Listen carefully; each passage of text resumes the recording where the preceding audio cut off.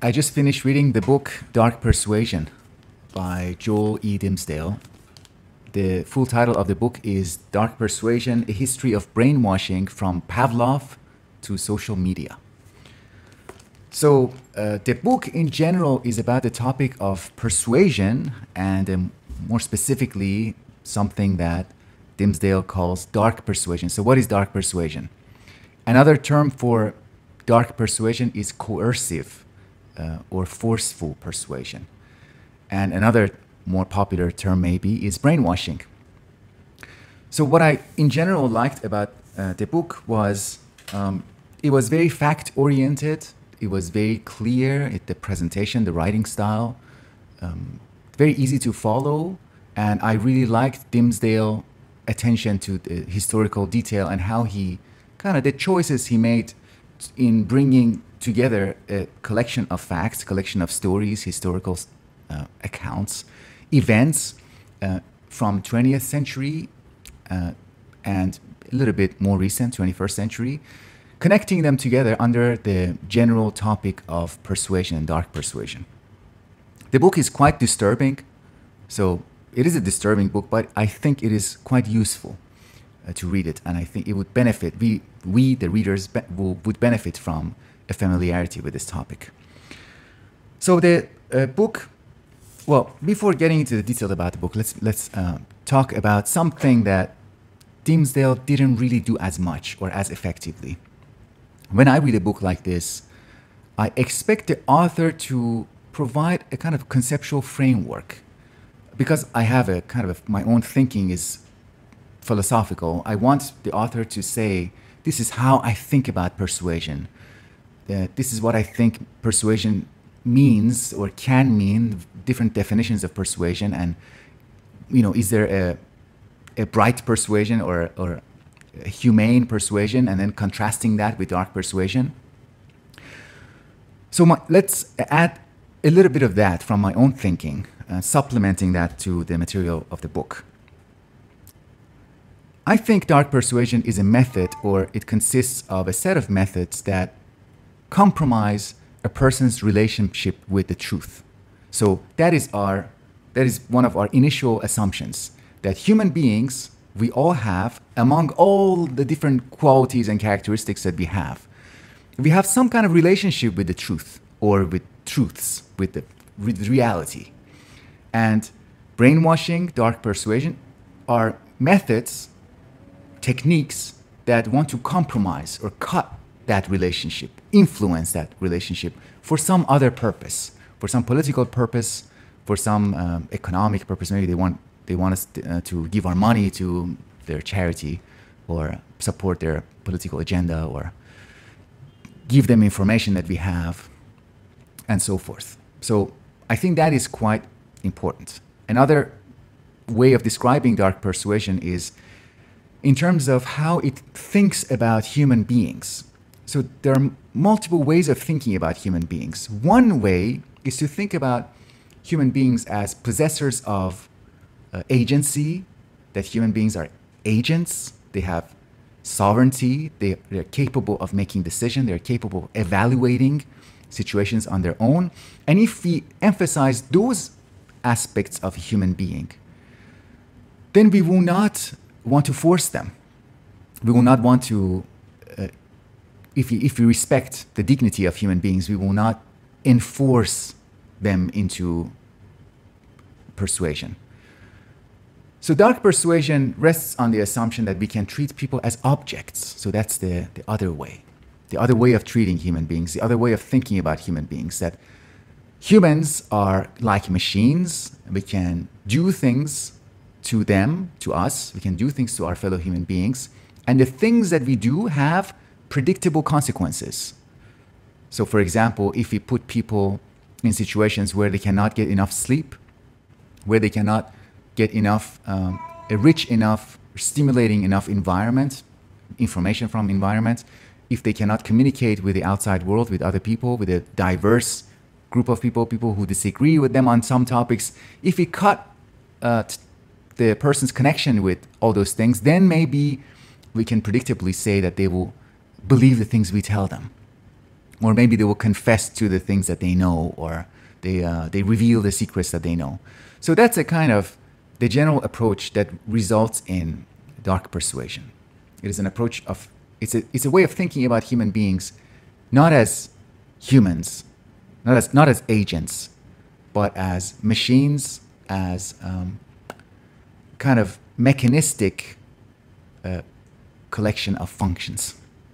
Okay, so the book contains many different historical threads, including the so-called show trials during the Stalin era in the Soviet Union, the interrogations of the prisoners of war during the Korean War, especially the American prisoners, how they were interrogated by the Chinese military.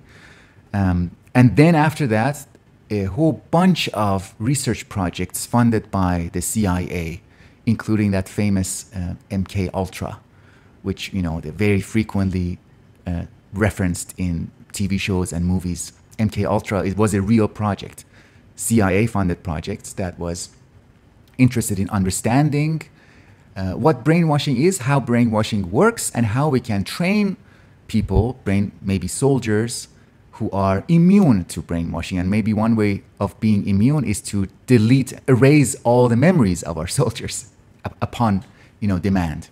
That's the sure way of having them incapable of revealing secrets. And as a result of that relationship between the CIA, the funding, and some scientists, there were some scientists with very questionable ethics, very loose and flexible moral code, including a scientist named Ewan Cameron, who worked at, I think, a Canadian university. I think it was McGill for a while, and was funded by the CIA and did a lot of damage to his patients. He was a psychiatrist. He did electric shock therapy, and he was interested in knowing when he can wipe out his patient's memory completely. And what he wanted to do was to say, okay, I don't have time to deal with the patient's past, with all the problems that they carry from their childhood. I just want to clear their memory and work with a blank paper, and because then I can control what I put in there. If the paper is blank, I can start more easily. So we had the Korean War, the show trials, the scientists, the CIA-funded projects. Other topics include the Stockholm Syndrome, the taking of hostages, and how the hostage is kind of brainwashed, persuaded to like the captor, the person who's taking them hostage. Even though that relationship is supposed to be a negative relationship full of tension and mistrust and anger, but the Stockholm Syndrome refers to the observation that relationship is quite puzzling and confusing, not as straightforward as we might expect. And finally, the book talks about two cults in late 20th century American history. One of them was run by Jim Jones. It was called the People's Temple. The other one was Heaven's Gate. The People's Temple and Heaven's Gate both ended in the same way, and that was the group suicide. The entire members, including the leaders, killed themselves as a final act of their faith, as a final expression of their faith. So these are quite disturbing, all of them. The last place the author leaves us is with a discussion of current neuroscientific methods that are quite powerful in influencing the way people think and feel. It wasn't that long ago where, who was that scientist who planted, there was, Dr. Robert G. Heath, who planted deep brain electrodes in human skull. And let's read a little bit. One of the cases that he worked on was I think 24-year-old homosexual man, and his intention was to convert him to heterosexuality. This is from page 219. Quote, in a notorious extension of this work, the deep brain electrode research, I guess, Heath used the self-stimulating paradigm on patient B19, a 24-year-old homosexual man with temporal lobe epilepsy, drug addiction, and depression. The goal was to convert him to heterosexuality. After recovering from surgery, the patient learned that if he presses the button, he would experience feelings of sexual pleasure. So much so that he pressed the button as often as 1,500 times during 3 hours, during a 3-hour period, and protested when the device was taken away from him. Skipping a little bit ahead, we read, at one point, the CIA approached Heath asking if he would work with the agency to study the brain's pleasure and pain system. Heath spurned the invitation and said, disgusting. If I wanted to be a spy, I would have been a spy. I wanted to be a doctor and practice medicine. There's a lot to say about the book. The last thing I want to focus on is the role of the Russian scientist Ivan Pavlov. And Dimsdale says that throughout this entire project, throughout the whole time that he was writing this book, everything that he paid attention to was kind of the shadow of Pavlov was cast on it, all the material. So why Pavlov, who is in psychology, psychological science? Pavlov is known for his classical conditioning, training dogs to expect certain outcomes when the sound or light, when they see or hear something, they expect something. So the so-called contingencies that he taught to animals. Those have applications, but it is not as clear why, and why that has to do with, why that is so deeply related to brainwashing.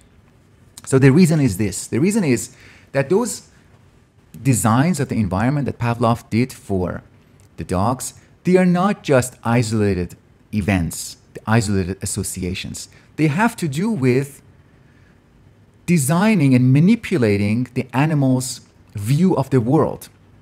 The dog doesn't say, oh, the scientist is giving me food whenever he rings the bell.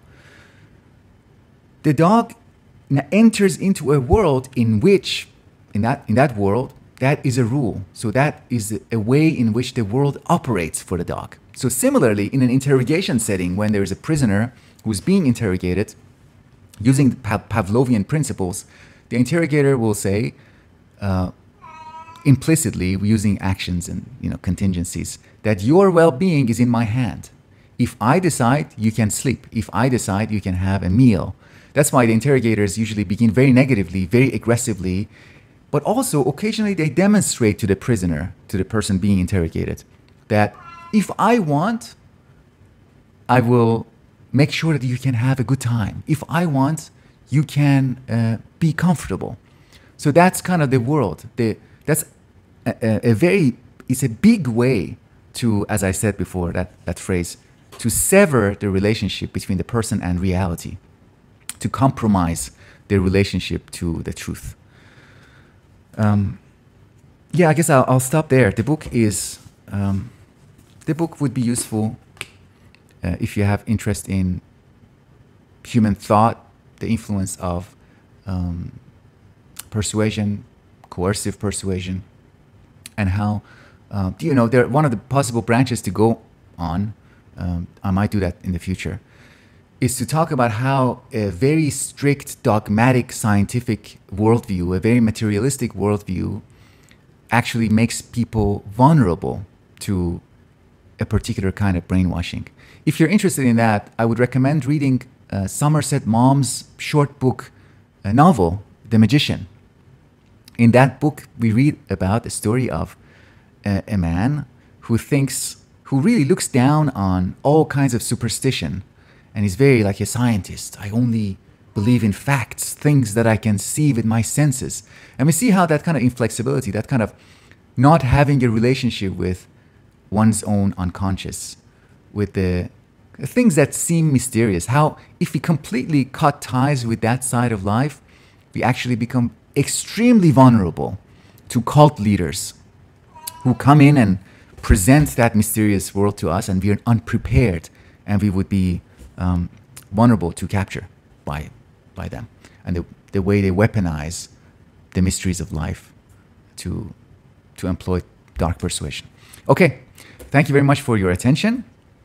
I will, if you have any questions about the book, if you want me to say more things about the book, about the topic, let me know. Feel free to comment and ask questions. Otherwise, I'll speak with you in future videos.